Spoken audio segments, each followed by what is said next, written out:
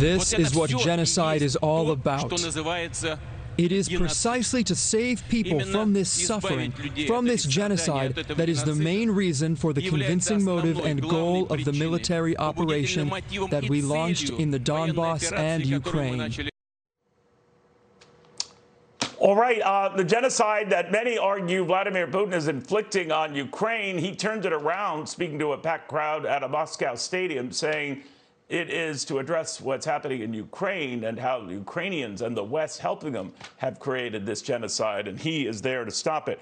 Arina Vakhrushkina joins us right now, a Russian protester who was arrested doing just that and letting the world know what was really going on.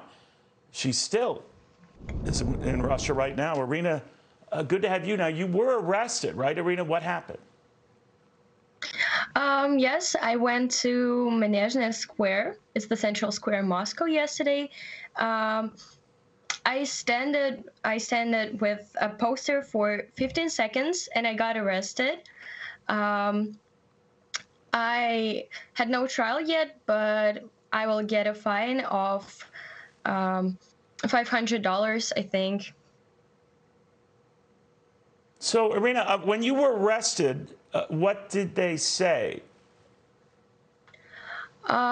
They tried to ask me if I'm an American spy, if anyone paid me for doing that. I absolutely said no. Also, they took away my phone and my personal diary. I don't know why.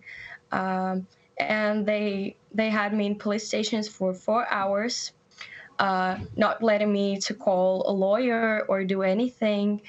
But then they let me out. You know, so few seem to be let out, Arina. You were.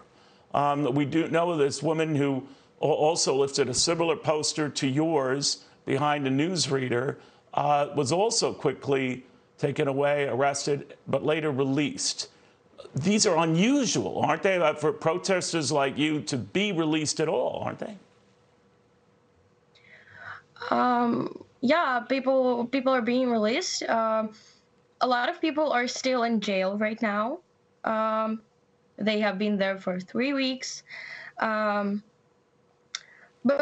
I don't know, there are many people to protest because most of them are still in jail.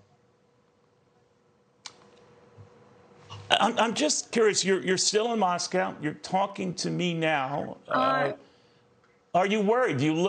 Are you worried that they're monitoring you or following you? Yes, I'm still in Moscow, and I decided to stay in Russia because I'm not afraid of police. I'm not afraid of government. I'm not even afraid of Putin. They have no control over me. I just know what I do and that it's right. And other activists are staying in Russia for the same reason. So, Arina, you know how President Putin feels about those who don't agree with him or those certainly who protest what he's doing in Ukraine. But he removed all doubt on that earlier this week, talking about, well, I think people like you. This is from Vladimir Putin. But any people, and even more so the Russian people, will always be able to distinguish true patriots from scum and traitors and simply spit them out like a fly that accidentally flew into the mouth. Spit them out. I am convinced that such a natural and necessary cleansing of society will only strengthen our country. I think he was calling you scum and a traitor. Yeah, he hates opposition. He wants people to love him, to respect him. But it doesn't work that way. He can't force people to love him. And he can put us in prison, he can kill us, but we're still going to fight with him, with his regime, with police aggression. We're still going to do that for our future, for our country's future.